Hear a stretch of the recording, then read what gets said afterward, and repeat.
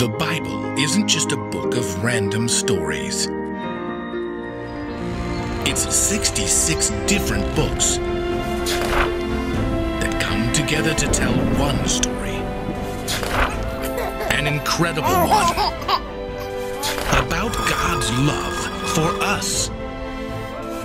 And now for an amazing story. Inspired by the book of Nehemiah, chapter 2. Nehemiah tugged his cloak more tightly about him as the group of horsemen plodded across the rough ground. It seemed as though they had been traveling for years, instead of months, on the long journey from Babylon to Jerusalem. Home, sweet home.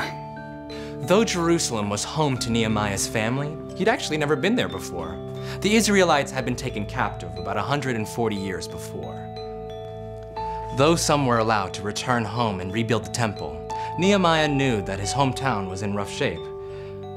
He had even gained permission from King Artaxerxes to travel to Jerusalem and rebuild the walls. And at last, he was nearing the home he'd never seen. There it is. In the distance, they could see rough piles of rock and stone. One of the men traveling with Nehemiah raised an eyebrow. We'll call him Jake. You call that a city? Just needs a little work. Night was falling as they finally reached the broken gates. It was too late to examine the damage to the city walls. Better to check everything out in daylight anyway. No, my friend. I don't want our people here to see what I'm planning until I discover how bad the wall really is. Oh, I see what you're doing. What am I doing? You're giving yourself a chance to back out of this whole wall building gig. No, I'm not. Then why the hush-hush? I don't want people telling me it can't be done.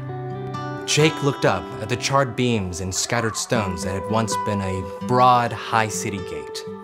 It can't be done. We'll circle the city at night. Soon, after we've had a rest. Inside the ruined walls, the men found more devastation. While the rebuilt temple stood high on the ridge, streets and houses were in shambles.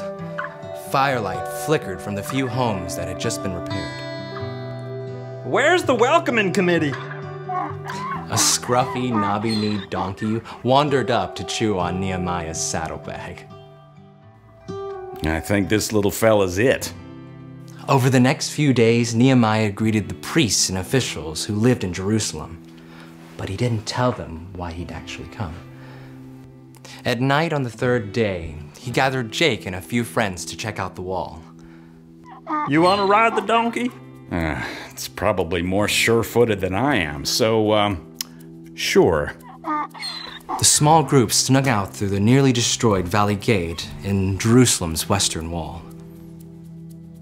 What wall? All I see is rubble. By moonlight, the men picked their way over small stones and huge boulders that had once been part of the wall. That's the Jackal Wall ahead. And there, the wall starts to curve back north at the Dung Gate. What? You just said... That's the name of the gate, okay? Okay. The men followed the remains of the wall around the southern end of the city and doubled back north. Nehemiah's heart sank as the moonlight outlined the jagged mounds of charred rock just ahead. Can you still call it a gate if you can't actually get through it? Let's go around, little fella. If the donkey can't make it through, I don't think any of us can. Finally, Nehemiah turned back to return the way they had come. He stared at the jagged wall to their right, more gaps and holes than an actual wall.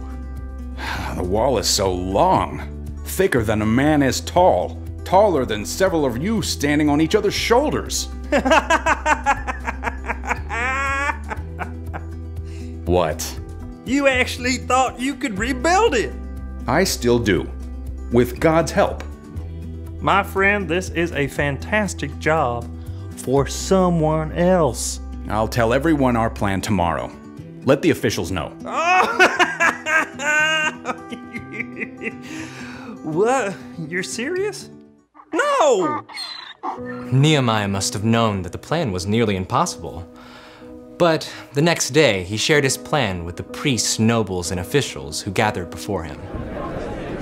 You can see the trouble we're in. Jerusalem has been destroyed. Fire has burned up its gates. Excusez-moi, but you are not telling us anything we do not know. Come on, let's rebuild the wall of Jerusalem. Okay, that is new. If we have walls, the people won't be ashamed anymore. Is that not a bit, how you say, pie in the sky? Oh, trust me. That's not gonna stop this guy. God is gracious.